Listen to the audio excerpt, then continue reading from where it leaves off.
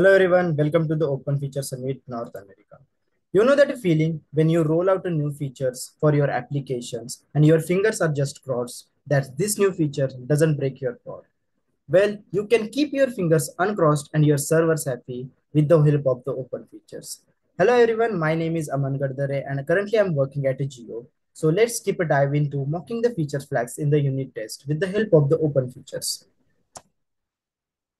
Flags is nothing but the configuration mechanism that allows the developers to enable or disable specific features at runtime with a code deployment. Think of it as a control panel where you can decide who sees the features and when, so you can test the new functionalities safely before everyone uses it. Let's take an examples where your applications have the two versions for one for the normal users and one for the premium users, and you are building the new feature which is applicable only for the premium user. So with the help of these feature flags you can ship your features to the premium user perfectly, and if somehow these features got stuck or failed in the production, you can easily roll back with the help of the feature flags. Isolates and validate feature specific logic in the small unit lets you test new features independently to ensure they work correctly without affecting the rest of your code in your application. Imagine you are adding the new features, which is the dark mode feature to your applications, but is only available for the specific kind of users. To test these features, you want to ensure the color scheme changes correctly when the features is enabled. Feature flag supports A/B testing, and personalizations in control testing. It helps you can create and test variations of the users specific groups, allowing you to compare results and personalize the experience. Let's take an examples like you can test it for the let's take an example like you can test it for the normal users and the premium users correctly. It facilitates testing of edge cases and conditional scenarios using soft feature flags, allows you to easily test all possible kind of scenarios, even rare cases, by toggling features on or off. Feature flags facilitates feature flag facilitates continuous learning and improvements. Why use open features testing? First, easy mocking of feature flags. Open features make it simple to mock feature flags, so you can easily test features in different states without complex steps. Second, centralized feature flag management. Open features provide a single place to manage all your feature flags, making tests more organized and reducing the needs to handle flags multiple places. You can use these features in your different environments. Let's say dev, SIT, staging, replica, production, all your environments can be done in the one way. It enables comprehensive testing configuration, lets you cover all your testings by toggling features on and off. It improves the test stability and isolation in testings. Open feature allows you to isolate features for individual testing, so changes made to the one features won't affect to the other.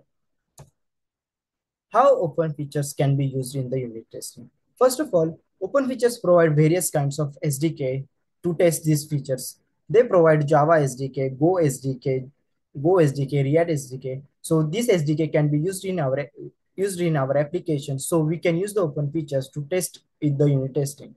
Set up the open features clients, mock the feature flags, implement the features, and write the unit testing for the flag management. Let's take an example how open features can be used for the unit testing in the Java Spring Boot. Well, if you are aware of the Java Spring Boot applications, in the Java Spring Boot for the unit testing, we use the JUnit and the Mockito to test the unit testing. So if you are using the open features for the unit testing in the Java Spring Boot application, step one, open features provide the Java SDK. Add that SDK in your in the Java applications. Add that SDK dependency in your pom.xml if you are using the Maven. Second, in the test class, mock these features in the using the JUnit and the Mockito with the help of enabled and disabled. Third, use the feature clients. Use the feature clients to control the feature flag state for the specific type. Write the unit test covering both the flag test to ensure the functions behave as expected as the test. Well, if you are here some of you have questions like JUnit and Mockito can easily do this job. Why we use the open features? Well, JUnit and Mockito perform the same. While Mockito helps mark objects, it doesn't provide the specialized way to manage feature flags to toggle them easily across tests. Open features simplifies flag management Built-in, it has a built-in mock providers and ensure consistency and scalability, making feature flag testing more efficient, less reliable. Here, here is the example. So here is the example of JUnit testing for the new user sign up enabled. So if your applications have the sign up and if the new user is if there is a new user, the sign up will be enabled for the new users. Here I have used the evaluation context API provided by the open features, which is used for the various kinds of users. So if the user is the new, the sign up will be enabled for the new users. But if the user is the existing user, the sign up will be disabled for this user. We can test this perfectly with the feature flags. Conclusion, mocking feature flags in unit tests ensure reliability when deploying the new features.